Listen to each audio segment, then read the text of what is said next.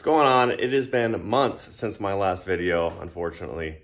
I've been crazy busy in the last 3 months. I graduated from Iowa State University with a degree in mechanical engineering, and then I went on and got my first full-time job in engineering as a mechanical design engineer. And so things have been crazy busy, and I got a little bit distracted. By far the biggest distraction has been this G35 sedan that I picked up about a month ago. And when I got it, it had BCs on it.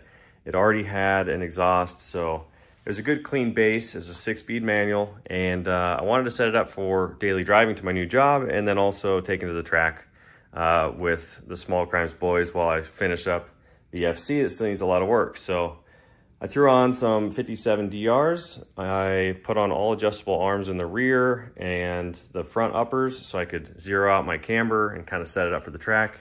I also threw on a dual caliper kit.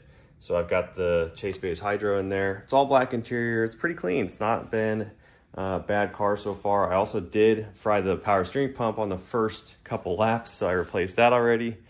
But it's a G. It's a good daily. Nothing too special about it, but man, I love having something else to drive besides my Cummins every day. All right, so where does that leave us with the FC? We are behind big time. I was hoping to be like test fired and maybe testing at the track later in this year, and I'll be lucky to hit October. If not, then it's going to be pushed to May, where final testing and fit up is going to have to happen. But I just really want to match the level of quality throughout this build and do it the right way the first time. And a lot of that involves creating custom parts from scratch, and that's one thing that I've done here in the last couple of months in the background that I haven't really been showing. All right, so the product I've been working on has been this Billet 2JZ idler pulley bracket setup. And why do we even need any of this? Well, the biggest goal is to change the belt routing and improve the surface area on the pulleys.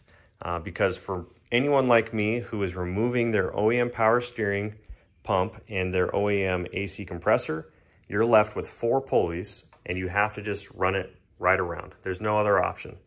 And when you reduce the surface area on the alternator and the crank pulley by that much from OEM, you get a lot of slippage, you get a lot of belt whine, and you can throw belts. It's just a nightmare from what I've seen from other people with similar setups.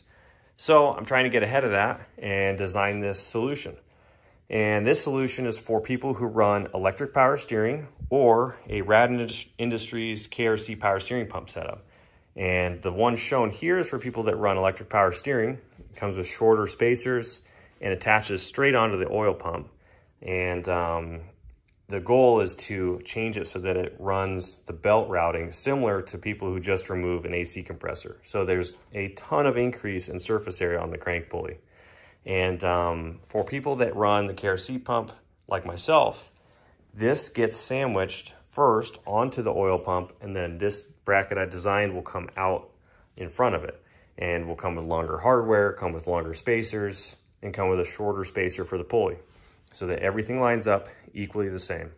And so it's taken a lot of time for me to try and progress with that in my spare time, and doesn't really apply to me moving forward with the chassis and getting it on the ground and getting it ready, but trying to get ahead of this and create a solution for other like-minded people as well.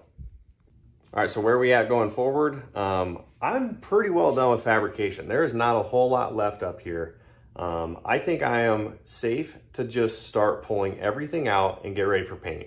I am so tired of mocking things up and not having things ready to just fully torque and get into the final stage. So I'm just gonna risk it, take whatever fabrication happens in the future, and hopefully everything is bolt-on and there is no welding involved, and just start rolling forward with paint and getting this engine bay prepped. So I'm gonna pull engine trans, intercooler, radiator, everything, start putting it in a storage state so it doesn't get contamination.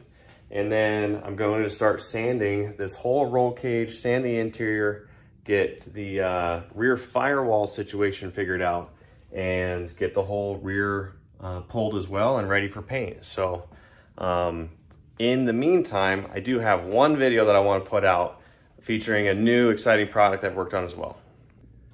One big thing for me with the FC is that I really like the Z32 calipers made by PBM.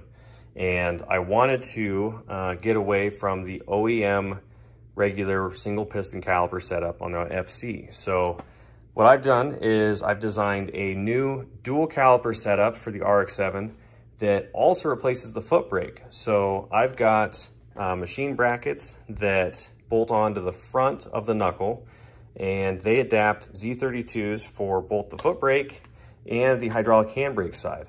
And so completely ditching the OEM calipers. So I want to do a little bit of an install video showing how that's done and how you get this perfect looking setup for your FC. All right, that's gonna do it for this video. If you noticed, got new tees. These embroidered shirts are in the link in the description below. And thanks for following along. We'll see you next time.